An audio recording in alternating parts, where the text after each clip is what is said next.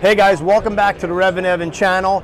We're at the PRI show in Indianapolis, Indiana, and we're in the Ford Performance booth. We got some neat stuff to show you. Breaking news, we're giving you the first look at the Megazilla 7.3 Crate engine. This thing is turnkey, ready to go, 615 horsepower. I got Mike Goodwin here from Ford Performance. Mike is going to tell us a little bit about this engine, give us the details, and so Mike, take it away. Well, if you remember a couple years ago during COVID, PRI did a road tour. They came, we showed the 7.3 on our run stand, and I teased a motor, the Megazilla. The Megazilla is finally here. This is a naturally aspirated 7.3. We upgrade the pistons and the rods and the camshaft. We have ported and polished cylinder heads and our new intake with the low profile throttle body coming out of the front. This takes the GT500 throttle body, the 92 millimeter, and goes on to this new manifold that we designed that you did a great job testing, and it is going to be the go-to street manifold. Great thing about this motor is the torque. This thing will make over 500 foot-pounds of torque from 2,200 RPMs all the way to 6,000 RPMs. Okay. It's going to be a great street piece, going to be a great truck piece as well. Now, so this has ported heads or no? Yes, these are ported heads, and we went with a mild street port. We didn't want to go too crazy to where we had to add material. You know, the cost gets out of control then. Yep. So we wanted to do a fairly mild street port, but we're making the numbers. You know, I probably should have asked for more power from Tom Detloff and the team, but we're happy with the way this turned out.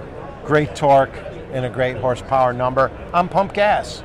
Yeah, and I think some of the big features about this engine, if you're engine swapping and you want to use a Godzilla, now you have, of course, there's aftermarket companies. Brian Wolf is doing his deal, and a couple other companies where you can get an engine. But now you can get one right from Ford, over 600 horsepower.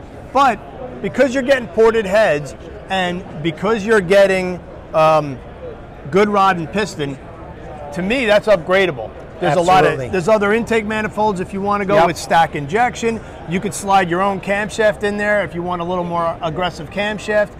And what we've seen on the dyno, that 615 can go way up. Oh yeah, yeah, and that was with a fairly conservative tune. And we know people are going to throw more camshaft at it. They're going to throw boost at it. You know, one of the limiting things on the production piston is when you start adding boost to it, the top of that piston, there's just not a lot of meat between the crown and that first ring. It's a cast piston. Right, it's fine for a production truck engine, you know, that's going to run at, you know, 4,000, 4,500 RPMs top. Not great in a performance application, and that was one of the first things we looked to upgrade. Right. Was that piston and rod package. So some of the neat stuff, Scott's pointing out the nice Ford Performance intake cover, which you don't always get. That's not a factory type piece. No, that is going to be exclusive to our manifold. And then, like we pointed out earlier, the straight intake, which alleviates a lot of installation problems. But I also see wiring on the engine. So tell me about what's going on, because is this deal plug and play? Yes, this is the factory harness that comes on the motor that is plug and play with our control packs. We have the automatic control pack for the 10R out of the Super Duty. That's on the shelf now. Right. I have a manual control pack that I will have in first quarter of 2023. That has been a bit of a longer development cycle because we had to start from scratch. Sure. There's no production manual transmission with the 7.3, so we had to build our own software in order to build the calibration to make this go. And you saw the bulge. The bulge. That was our manual transmission development vehicle. So any modular or Coyote bell housing or transmission will fit this. Right now you have a flex plate on it. but I'm Right. assuming you could just pop in a pilot bearing if you wanted to use a manual. Exactly. And that will bolt right up too? Exactly. Yep. Okay.